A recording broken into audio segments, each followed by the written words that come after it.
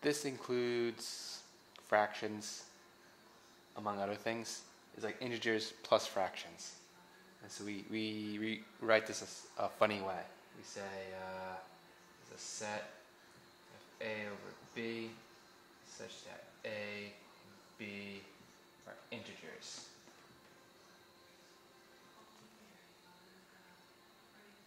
So, for example, 2, because 2 is like 2 over 1, and 3, which is like 3 over 1, and then we have 1/2,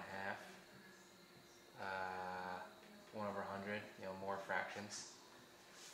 And then the real numbers is about everything else you can think of, except complex numbers. So, how do we define the real numbers? There's no easy way to define the real numbers, so we'll just say it's everything else except for I. Okay, so those are our number systems. Take a good look.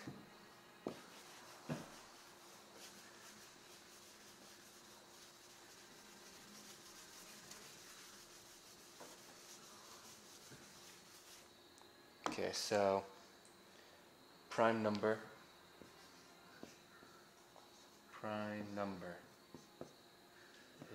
is divisible by self and 1.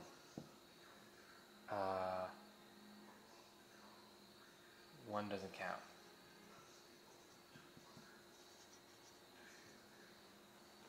And all prime numbers are within the natural number system. So they go 2, 3, 5, 7, 11, 13, 17, 19, 23. And every other number is a product of primes. Sounds kind of obvious. So 2 equals 2 times 1, 3 is 3 times 1, these are prime numbers, and 4 is 2 times 2. So 4 is a product of primes, 5 is 5 times 1, 6 is 2 times 3. So we have a composite number and then a composite number, and those are made up of primes.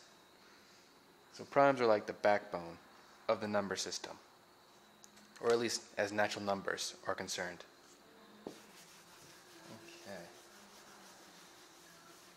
This is useful if we want This is useful if we want to evaluate least common multiples. Least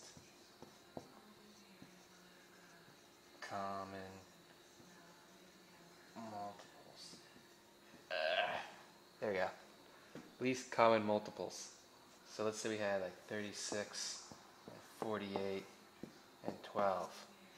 So right off the bat, it's kind of easy to see that 12 is a multiple of 36 and 48, or at least depending on what level of mathematics you're in.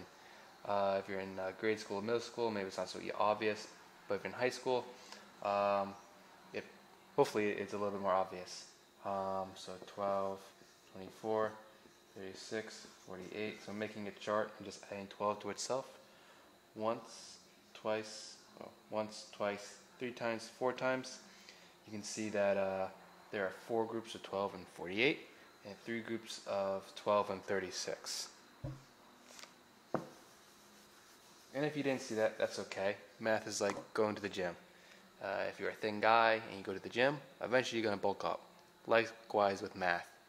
If you keep studying, you will get bigger. Well, your brain will get bigger. Anyway, so what's a common multiple of 36 and 48?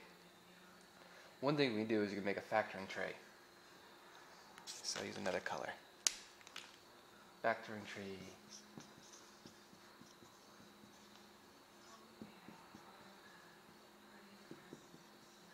There you go. How does that work?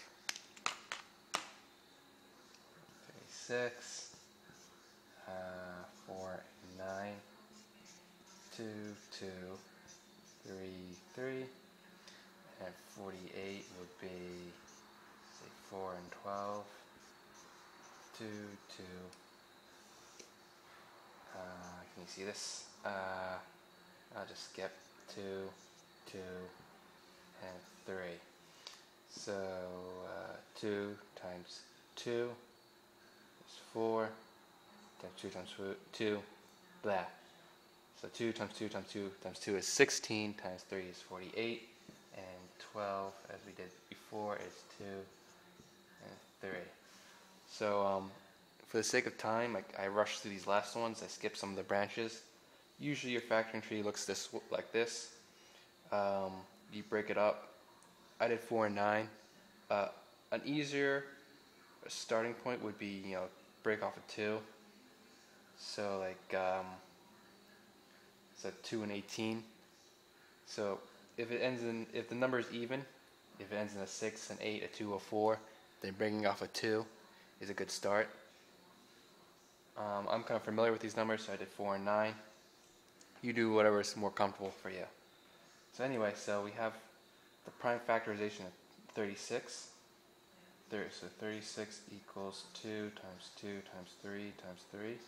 And that's unique that's unique for 36 within the natural number system. And then we have 2, 2, 2, 3. Forgot 2. And then we have 2 times 2 times 3 is 12. And so one thing mathematicians have noticed, one thing I've noticed, maybe some of you have noticed, to get a multiple, we can multiply these three numbers together. But we would see that it's not the least multiple. There's probably a smaller multiple out there. So one thing you do, you could look at all the primes and try to create a new set that has at least every element here.